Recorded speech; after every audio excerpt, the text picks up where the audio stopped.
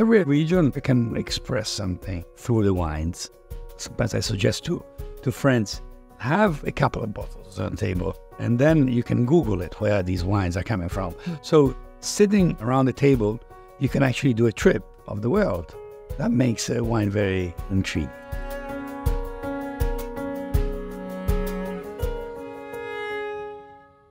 Welcome to A Glass With. I'm Vanessa Conlin, Master of Wine and the Global Head of Wine Retail for Sotheby's. And it is a thrill to be sitting down today with Lamberto Frescobaldi, the President of Marchese Frescobaldi, 30th generation winemaker.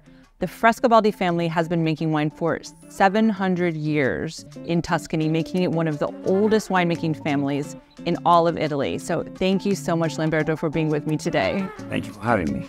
We have 2 wines from your family's estate today. There are many more than just 2. How many estates are in the Frescobaldi dynasty? We are 14 of them.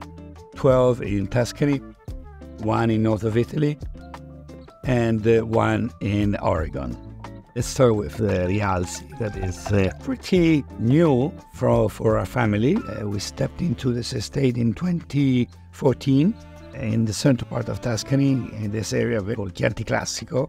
And a lovely, interesting estate that is now over 200 acres of vineyard, where the variety is Sangiovese. Cheers, Lamberto. Cheers. So I'm curious then, when you add new estates, what are you looking for? Do you know it instantly? Do you fall in love with the place, or does it take many years to understand it and know that it fits in the family profile? I love wine. I love what it is around the wine, the vineyards, the cellar, the people.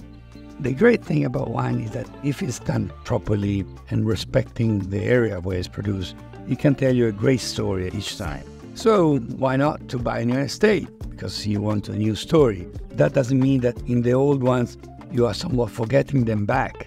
Absolutely not. Actually, there starts to be somewhat of a natural competition. So all of the estates kind of learn from one another, sort of push each other a little bit harder. Yeah, and it's very important what is in the glass, but it's also very important what is all around the glass. If we go to this estate, Perano, the scenery is just beautiful. The view is breathtaking. Wine is usually from beautiful places, great wine. And Tuscany is extremely beautiful, but what else is it about Tuscany that makes it such a fantastic growing region? You have the mountains all around Tuscany, so that it blocks the cold from the Siberia. And then you have the sea. You have many things. I must say that we are a little bit spoiled. Oregon, how did you fall in love with that property and decide to venture into America? Look, America gives a little bit more opportunities rather than the whole Europe. When we talk about global warming, it came pretty natural to go to look at cooler places like Oregon. Oregon Pinot Noirs are really something.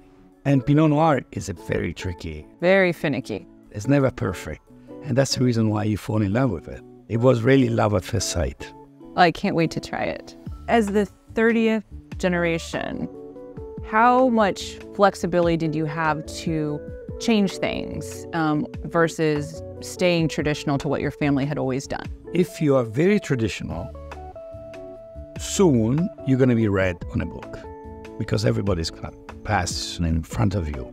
The past, it gives you respect of what you have and that you do not want to lose what you have inherited, but do not fall in love with the past. I am far more interested in what is going to happen tomorrow. Well, I could talk to you all day, but that would be very selfish of me because you have many, many projects to manage and a lot of other people who I know would enjoy talking to you. So thank you so much, and I hope we can enjoy another glass together very soon. So, cheers. Thank you, Lamberto. Cheers. Thank you for your time.